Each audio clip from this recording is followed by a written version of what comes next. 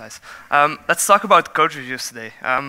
Welcome all for joining me. Also in the second room, I can't see you, but welcome for joining me. I heard that the second room is also packed, so officially next year I'm going to speak on the main stage. You can tweet about this with PHP UK conference, my Twitter handle, and PHP UK 17. So my name is Hannes, and I can describe myself in a couple of emojis, or emoji, that's the official plural. I can describe myself with the Belgian flag. I like to swim, I like to cycle, I like to run, and I also love working with computers. I love making digital products. The last one isn't really an emoji, but it's the company logo. I work for a company called Made with Love. It's a Belgian company, but we're a remote company, so we also have people in France, Brazil, Canada, basically all over the world. Well, not in the eastern side of, or not to the east of Europe, but mainly to the west. We do PHP and JavaScript development for clients. It could be a government, could be a startup, could be anything. But we're here to talk about code reviews, of course. So what is a code review? Let's first outline the subject a bit. A code review is someone who wants to make a code change, but he isn't allowed to make it straight to production. So what he or she does is make a couple of changes and show it off to a peer, another programmer or someone else inside the company or outside the company, it doesn't matter. Showing your code before it gets merged to other environments like staging or production. That is a code review. Who can do the code review? Someone else inside the company, could be a consultant outside of the company, could be the CTO, could be another junior dev, could be anyone, basically. Not all code reviews have to be done by the CTO or the lead developer. So what does it look like? You push some changes to GitHub or to Bitbucket, whatever you want, and someone else is going to review that. He or she is going to look at the commits, look at the individual lines that have changed, and provide some feedback. Right? It's a feedback loop.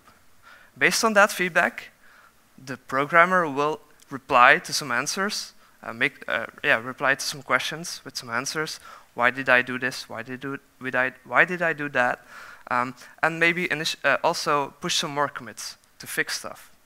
And that's a circle. So it's a basic feedback loop. If you make the feedback loop fast enough, it feels like pair programming, actually.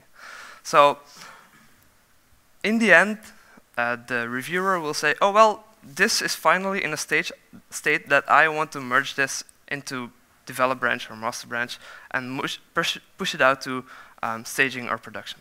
So that is approving. Not everyone has the luxury to work in a team with multiple people, so you can also do a code review or your own code. Before committing code, you can do git add-p to review individual chunks of changes before you actually commit them. So that's also pretty useful. It's a one-man show or one-woman show.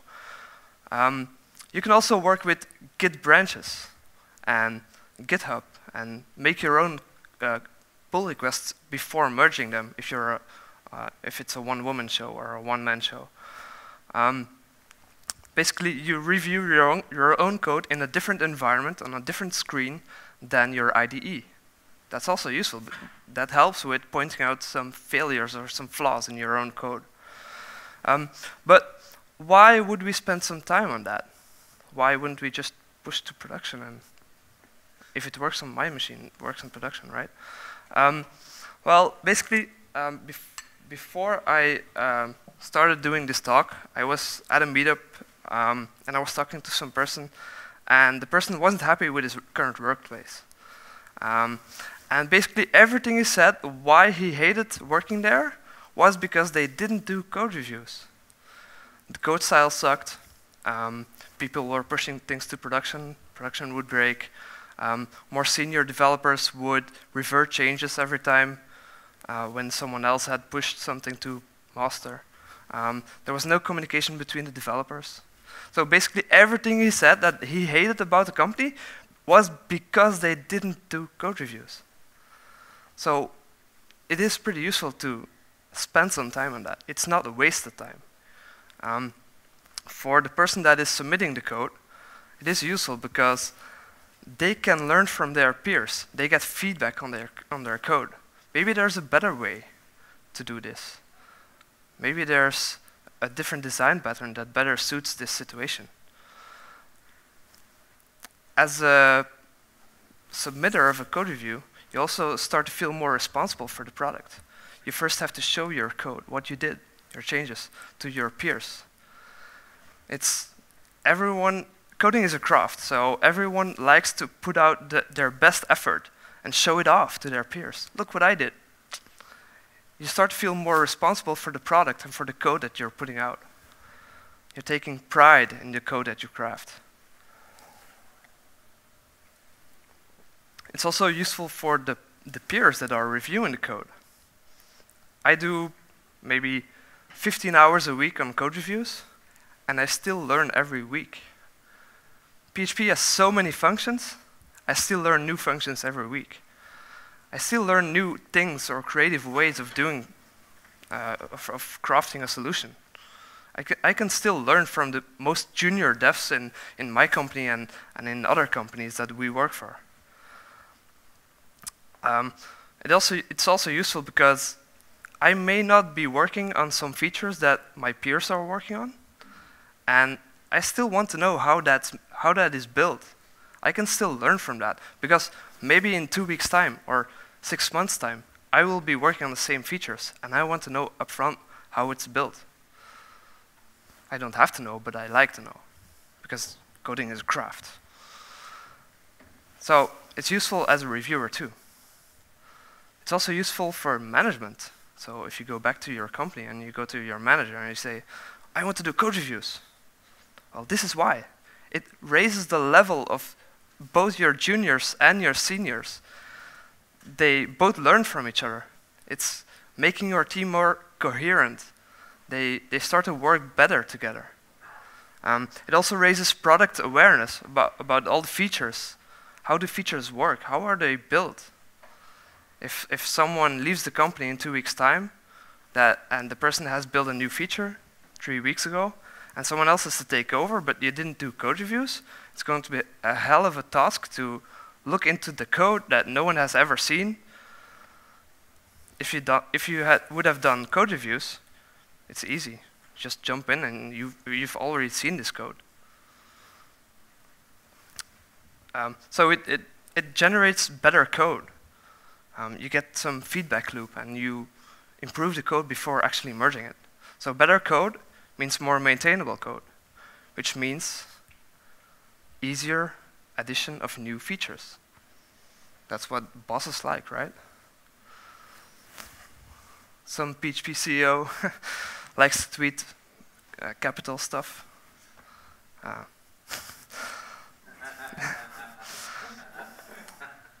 This is not really good. It's better to do less deploys and have a feedback cycle before pushing to production. So, what should you do when you're making a pull request, right? It's not as easy as git commit, git push, click, create new pull request. It's a bit more.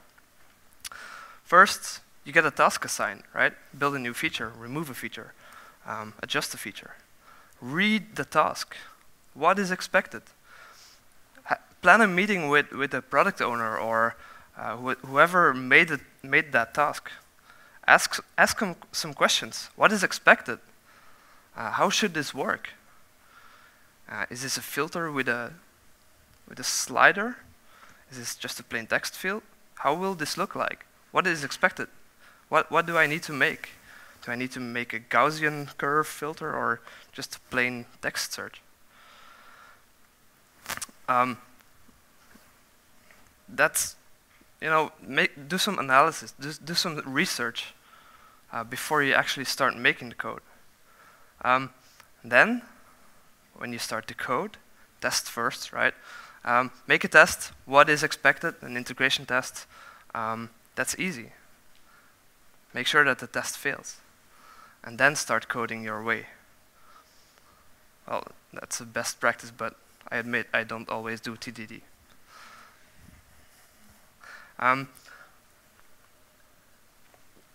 Right, so you made your test. Commit the test. Make it go to CI. See it fail. Cool. It fails. Then add some more tests, some more commits. Like add a new endpoint, rename a variable, make a new CLI command, test the backup, remove some conditionals, make some if-else statements disappear by using a better way of coding, do some solid design, remove something, do some code style fixing. Make that a separate commit each time. Everything you do is a separate commit. About commit messages, I can go on and on about that for another hour, but after this it's lunch, right? So I won't do that.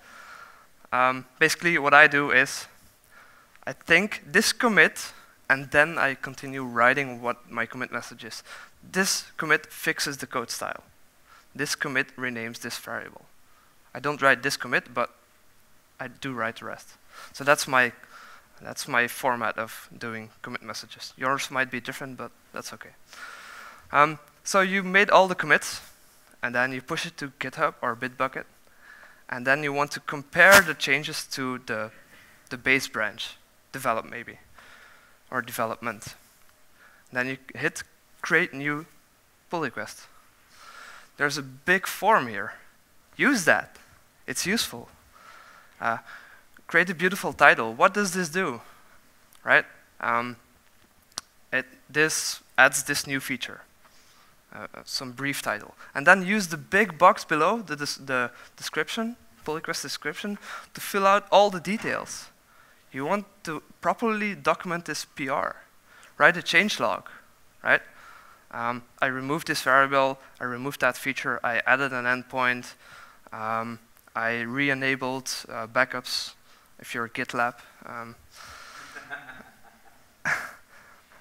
A link to the assigned issue or the task. The person that is going to review your PR will want to know why you did this. Why did you add this endpoint? So the person that is reviewing your code can actually click that and go see what the assignment was. And then use that in the back of his or her head to review your code. Is this okay? Is this in line with the expectations? And then below the changelog, also add some description about the decisions you made. Why did you use this design pattern? Or why did you use this composer package? Right? So that it doesn't have to be rediscussed afterwards. So that the reviewer doesn't have to add a lot of questions. Why did you use this? Or why did you rename this variable to I instead of index? Something like that. And then last step to the right, assign some reviewers, one or more. Right? Could be yourself, could be someone else, could be multiple people. Right, so that's your pull request. Great. But I also said something about code style, and I want to give you a brief intermezzo about code style. We all know PSR2, right? You all know that, well, you may not know, but soon there's also PSR12 with some PHP 7 syntax stuff. And there's also Symfony code style, which is what we use in our company. This code style actually extends PSR2 with some extra rules. And on top of that, we even add some more rules. It's open source, so you can look it up. We add some more rules to make it easier to review some code. I'm going to give you some examples, and then you say left or right. Which of the diffs, code diffs, is easiest to review? Okay, first one. Which is the easiest? Left, correct. Why? Maybe the green isn't so clear. Yeah, smaller diff. So it just says, I added one line. The diff on the right is exactly the same, but there wasn't a trailing comma here. So we added the multi-line array trailing comma rule to our rule set of code styles because it makes it easier to review code. If you look at the left one, you see, oh, one line has been added. If you take a look at the right one, it says one line has been removed, and then you added 2. But what does this functionally change? It's easier to see the left one, the functional changes in the left one compared to the right one. And that is what you want as a reviewer. You want to see the functional changes. You don't care about the code style, you care about the functional changes. That is what your task is, to see what the functional changes are and to give feedback on that. Next example. Which one is the easiest? The right one, right? A lot of people like to align stuff in their IDE, so it's easier to read in columns. But if you change one key of this JSON, for example, then you might need to reorder in the entire column. And that makes it harder to review. Sometimes you have files with 300 entries in a JSON file, and it's super hard to see what the actual difference is. If you change one key and you make a super long key, and then you have to reformat the entire file, it's super hard to spot what the single line that caused the change is. So forget about the alignment. Just do this. Do PHP doc params, disable it. That would align the PHP docs, doc block. Also disable the align double arrow, disable the align equals, because that will, if you assign stuff with an equal sign, that would align all the equal signs. I hate that. I hate that. As a reviewer, I can't stand that. It's hard to see what has actually changed. Next one is braces. Which one is easiest to read? The right one, right?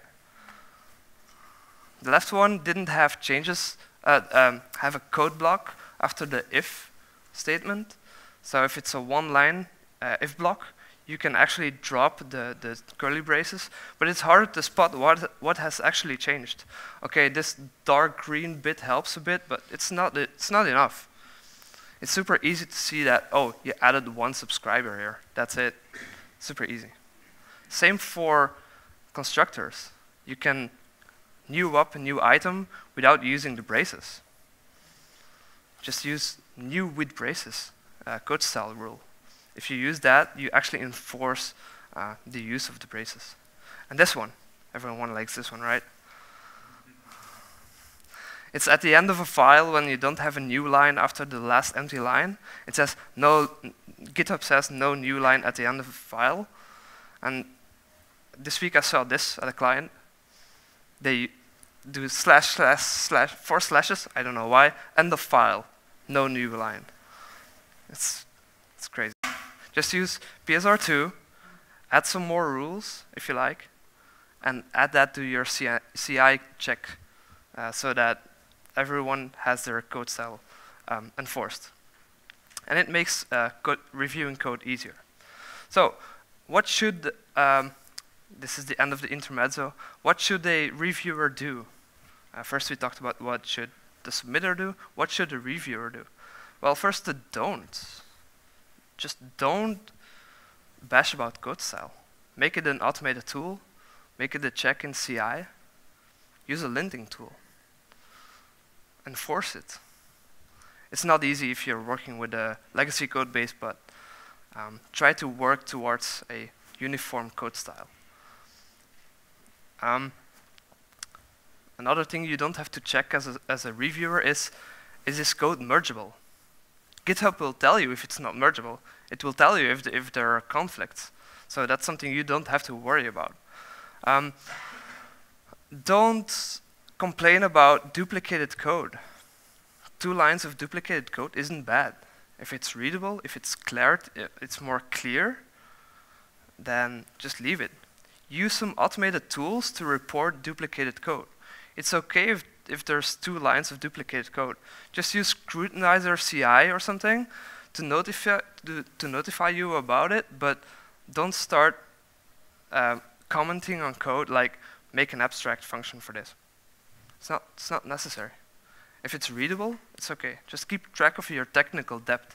Use Scrutinizer CI, use Travis CI, use CS Fixer, linting tools, whatever, ESLint, whatever you want. Just use all those tools to make your job as a reviewer easier. If CI says that something is not on par with company standards or project standards, then the CI tools will tell you. So basically, everything that's automated, you shouldn't do that that's a don't. One last thing that's not automated is discussing the issue. The person that has submitted the PR should already have discussed that. That person should already had the discussion and the questions and the why is this, what should this look like. You don't have to rediscuss that. Basically, in an ideal world, the submitter of the code will already have done that.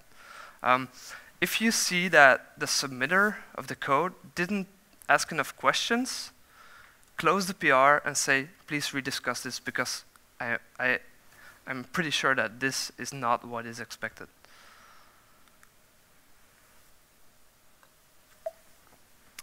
So, what you should do as a reviewer is look at the PR. Look at the description, the changelog, the design decisions. Go to the linked issue as well to see what was expected and what is discussed. If you read that first and then you look at the code, you will easily spot that when something is not implemented the way it should. And then you can say, maybe go back to the project manager or the product owner to rediscuss the design of the feature. After that, you go look at the code and you look for things like the naming of variables, the naming of methods. Yeah, you look at design patterns. Are they implemented well?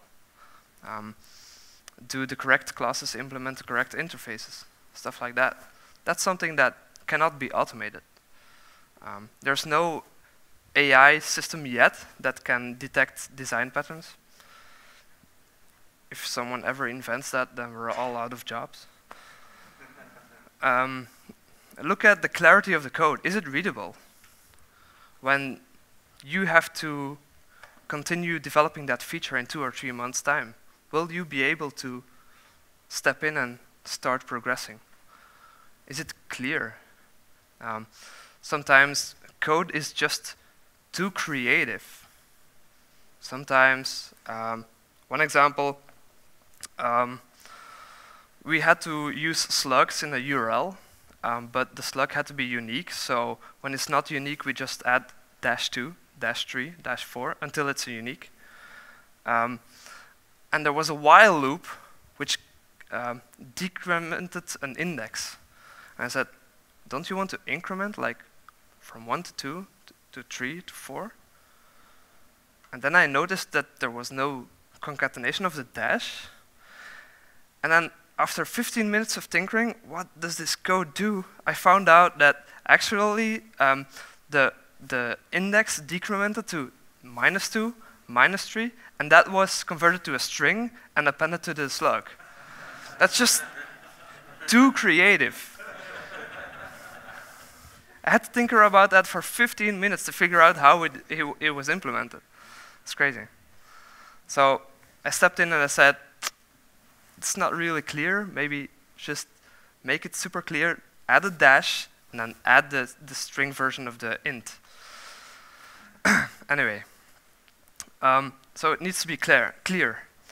Ask some questions if something is not clear. Like, why did you name it like this and not use a static factory method or something? Always be asking questions. Even if, just asking questions. The answer to the question can be a valid reason for doing stuff like this. Could be, the answer to the question could be, oh, I don't know, I just implemented it like this, but maybe another way is better. So questions can still go both ways. It's better than saying, you should do it this way, or you should do it that way. Because if you ask a question, there might be a valid reason behind it, behind the decision. Also look at So we looked at naming and stuff. We should also look at missing migrations. Will this deploy to production automatically? Will this cause any failures in Redis or something? Maybe we should clear cache when we deploy this. Stuff like that. That's something that AI cannot do yet. Then, when the cycle is complete and you approve this pull request, you should give some credits. Give it thumbs up, well done. Add the ship emoji, or a ship that's being shipped off.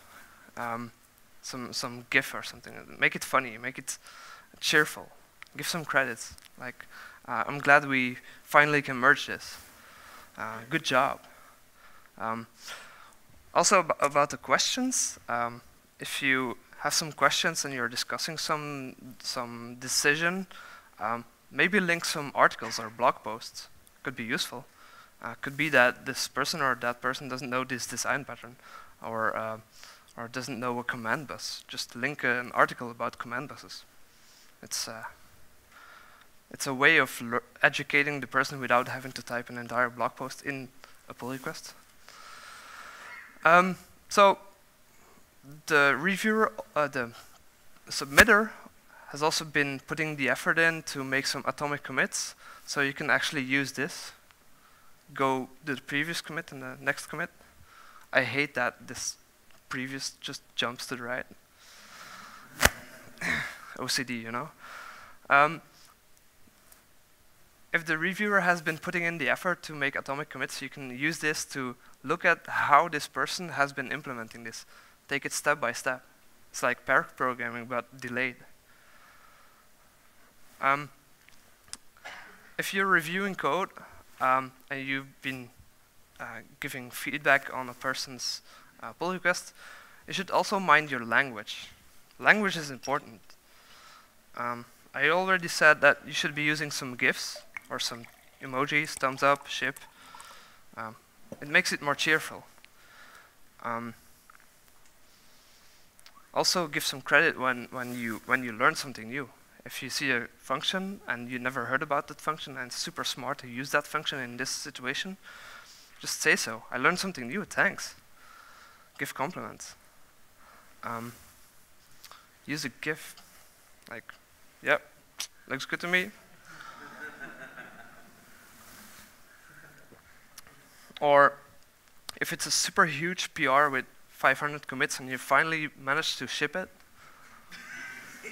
I feel sorry for the cameraman or woman. Ouch.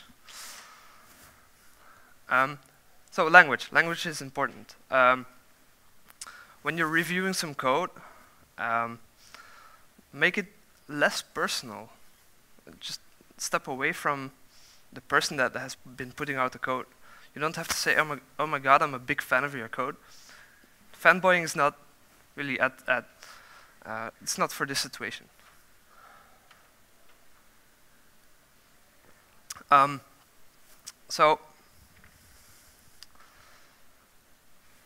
Another thing I like to do when a pull request is ready to be shipped, but you have some small amount of time left, then I ask, maybe add this one more thing, just go one step further, give it the extra 1%, just to see how far you can stretch the person, how far you can make this person go to making the perfect code.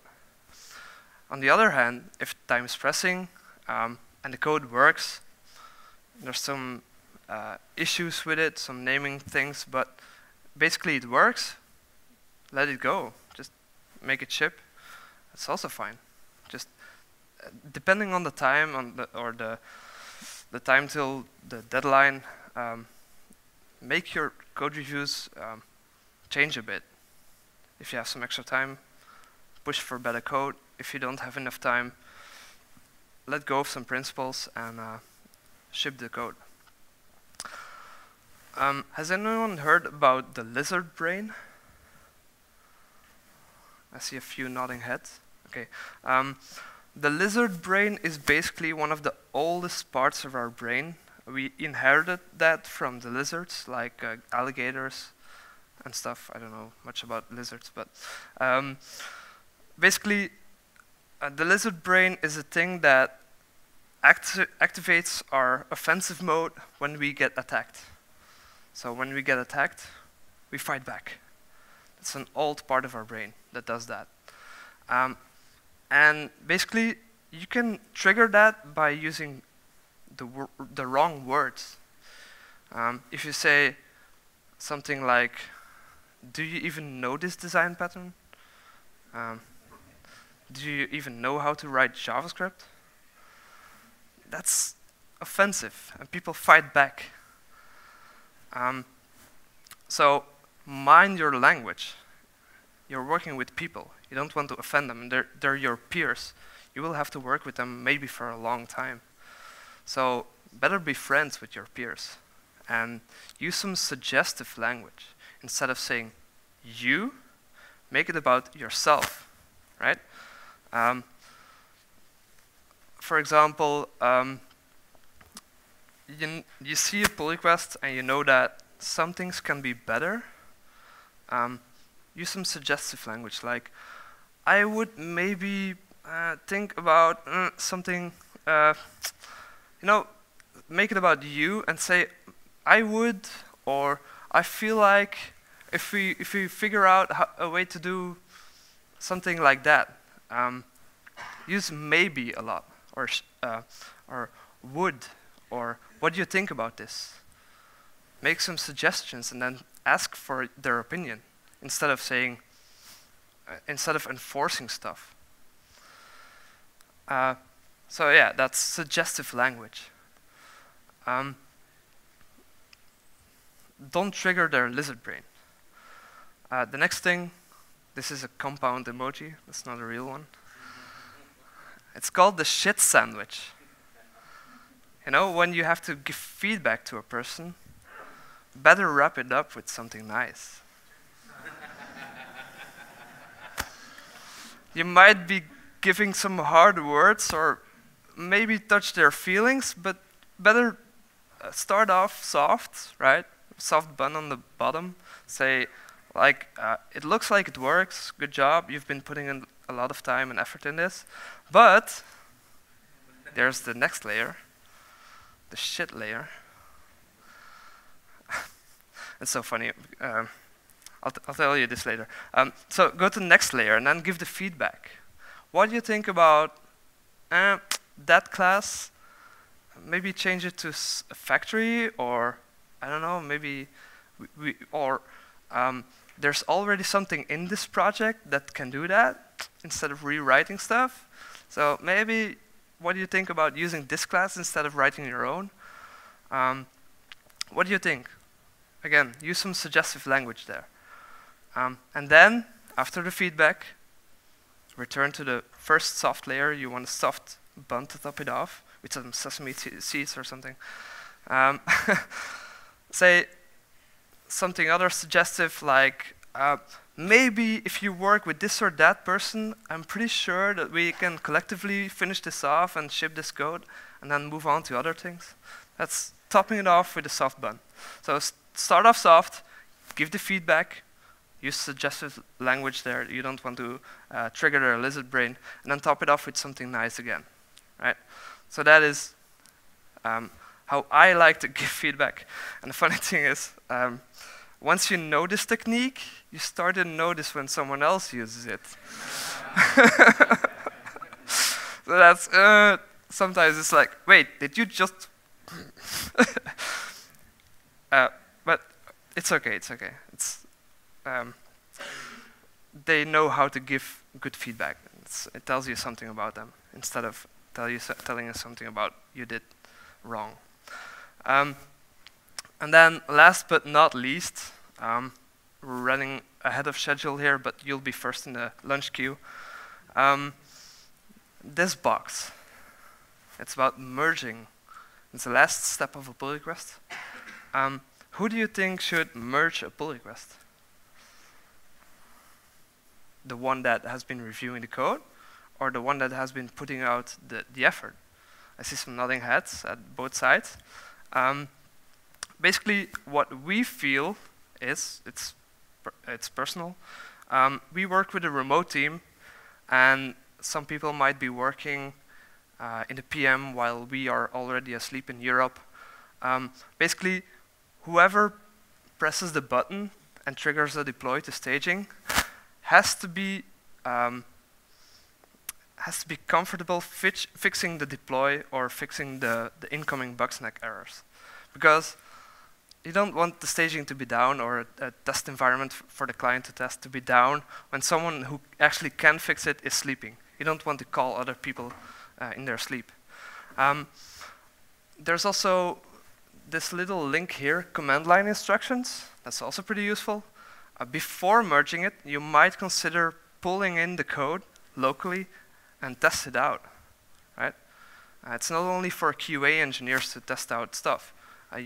It's useful to merge this code locally and check it out before merging it into development. So, wrapping up here, code reviews are nice. They're useful for your entire team, your entire company. It's not a waste of time. As a submitter, I would like to urge you to review your own code before committing it or before sending in a pull request. You might catch some stuff before someone else catches it. Maybe a lost var dump or something. Automate as much as possible. Put some more linting tools in CI, some more testing tools, smoke tests, whatever. Maybe I just thought about this. Maybe some fake some deploy. It's also useful. You can do Capistrano deploy without actually doing it. So reverting right before you move the symlink. Give some valuable feedback, but stay positive. Don't touch their lizard brain. Try to use suggestive language and, of course, the shit sandwich. If you see the shit sandwich being used against you, don't be offended. It's just well played. Now, I would like all of you to go to your teams, go to your bosses, spread the word, give some good feedback, and learn from your peers. That's it. Thank you.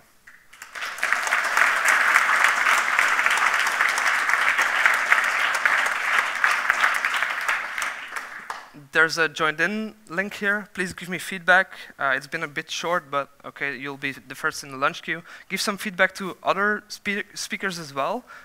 Something a lot of people don't know is you can also give feedback to the conference organizers. That's also useful for them. You can give feedback to them and come back next year to a better conference. I would like to answer some questions now. Questions? Yeah. There's a mic in this room and a mic in the other room. I want to answer one question at least from each room. So, as a code reviewer, you can give quite factual comments like, this is how I would have done it, or things like that, which sometimes being code reviewed, people can get really offended. They can take it personally when, of course, it's about the code. But they kind of feel, you're saying that I'm a terrible developer.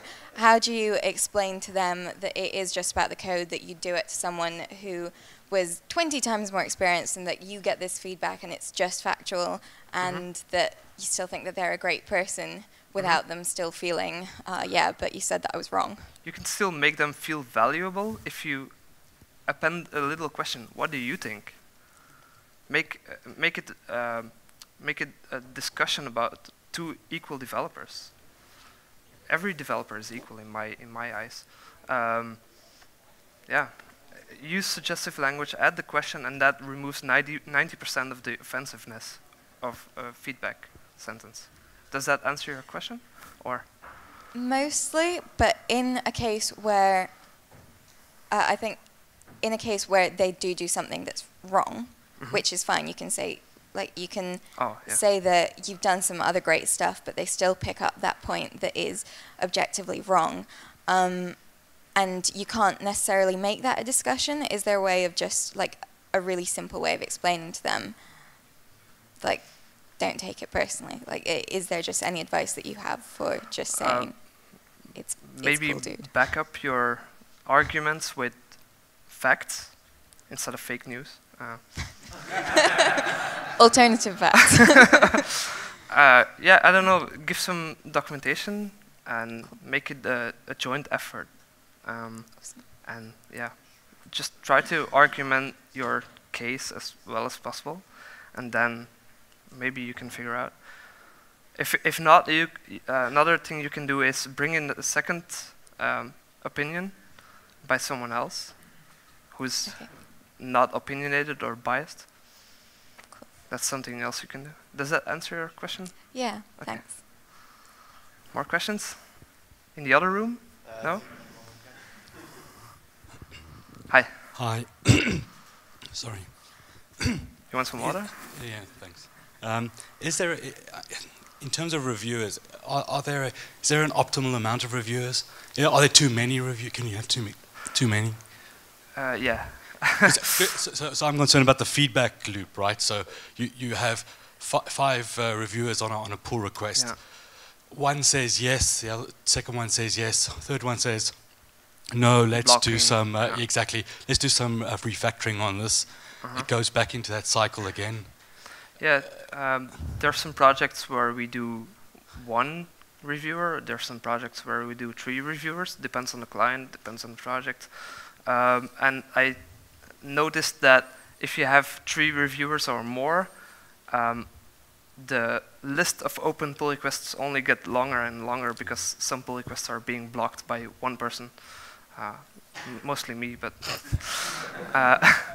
who always has more arguments or things that need to change. So I don't know if there's an optimum.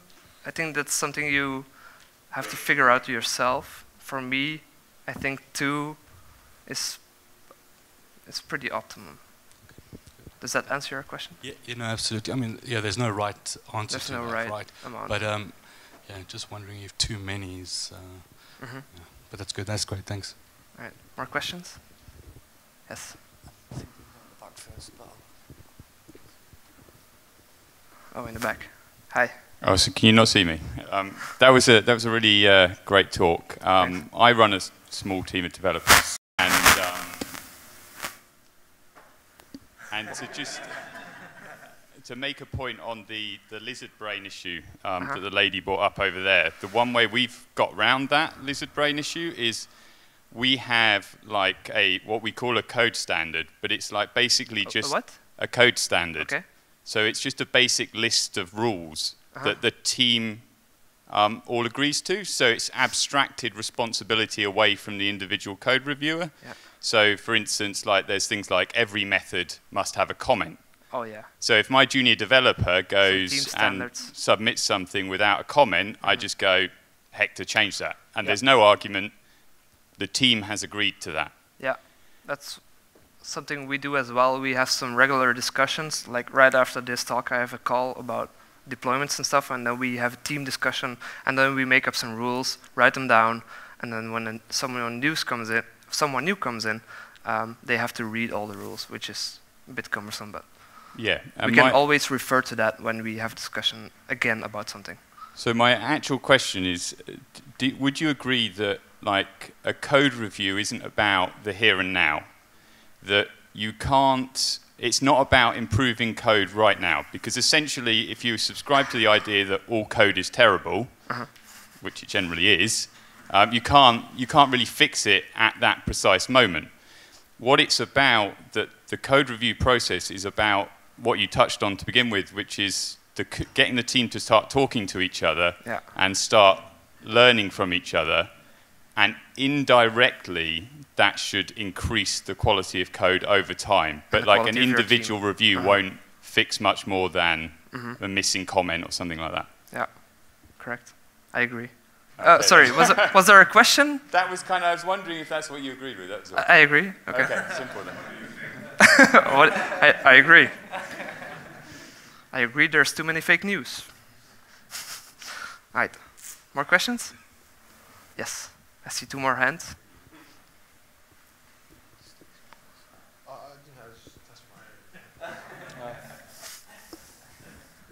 Earlier you talked about how you browse through atomic commits sometimes. What are your thoughts on that versus squashing a whole merge request, all the commits together? Because sometimes with like a large code base, if you're going back in time, you want to know why a change was made. It's easier when it's I squashed. only squash commits when I have something to hide. Like a missing or a leftover var dump or console log, then I squash some commits. But otherwise, I don't rewrite history. It's always useful to see why something changed, and then you can look at the commit message and then see the surrounding commits before and after. So I'm not a big fan of squashing commits, but it's a personal thing. You can have a different opinion, of course. Does that answer your question? Yeah, okay. Yeah, it does. Thanks. I had one more. Right. Hi, sorry, we have a small team, so we never do code review actually, like 3 of us. But we want to start. What's the best point to start it? Like, what's the best place to start code reviewing? Do you use GitHub or Bitbucket? Yeah, we use GitHub. Easy. Start using branches. That's Yeah, step one. Well, we do. And then start with small pull requests, like changing a config file or something, and then let someone else take a look at it, instead of pushing it straight to develop. Do you already use Git branches? Yeah, we have like staging, live, and you can also, a PR is basically a diff between two branches. So you already have that. You can already start right now. Start small with some small pull requests, and then try to. Do you have the phenomenon of everlasting branches that are never being merged?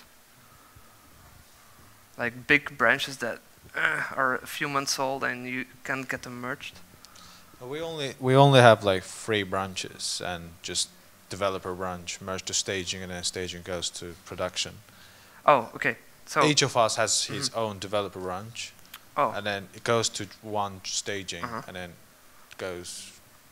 But we all have access to each other's branches. Do you ever get into a situation where someone wants to continue working, but also wants their code being merged, and then they make a second personal develop branch, right? Yeah. Because they want to. You know how Git works. You append more commits, and then this is the commit that you want to merge into develop, but you want to continue working on the same progress, right? Then you can branch off from that again, and then make that a pull request and continue working on something else, right? We can have a discussion later. I have a call for work, but after that we can always have a discussion. Cool, thanks. Maybe tonight with some beers. One more question? I think we have one more question. 2 more. Do you do any part of the code review offline, just face-to-face or on the phone or something like that? Because we're a remote team, no. But I can definitely see the value in that. This, going back to the issue with the difficult bits, we tend to do the criticizing bits offline and then keep it all off. So, is it when something is crucial or important that you want to do add more developers to review a code review? Just trying to follow the sort of criticize in private, praise in public routine. So if there's something where, this code is pretty bad, but I don't want to say that in front of everyone on Git because the whole wizard brain thing. Decouple the critiquing from the person that you're giving critique to, then you can do public feedback instead of criticizing privately. We never criticize privately, actually. Does that kind of answer your question? Or am I still on? Yeah, it's just interesting. It's just we have a rule that if you say something and then the other person says, no, I disagree, it should be how I've done it, we just instantly have a rule to say, okay, let's take it offline. I was just wondering if you had any kind of processes around that where someone disagrees with the critique. I can't really comment on that because it's a bit bragging, but we have a great team, so we don't have that situation. Sorry, but everyone's way of doing pull requests is different, and everyone's way of giving feedback is different. So you can have different ways of doing it, definitely. Thank you. Do you have any standards about how much changes or updates are allowed into a pull request? No hard rules or standards, but we do give comments on pull requests that are too large or are dragging on too long. So there's no hard rules for us, but we do notice them. Do you have some tool or something to do that? No, but just from experience, when they're small, it keeps things ticking over. And then every now and again, a huge one comes in, and then there's updates. You got to go back in. You're wasting more time going in, out. So we generally try and avoid them. And I'm just curious from your own experience. Sometimes when you see the list of pull requests, I reverse the list and see the oldest one first, and then I go in and say, is this still necessary? If not, close it. If yes, require some action within 1 week or something. And that's something you can do as well, so to reduce the list of old, inactive pull requests. Does that answer your question? Yeah, fine. Okay. More? One more. I think other people want lunch, but...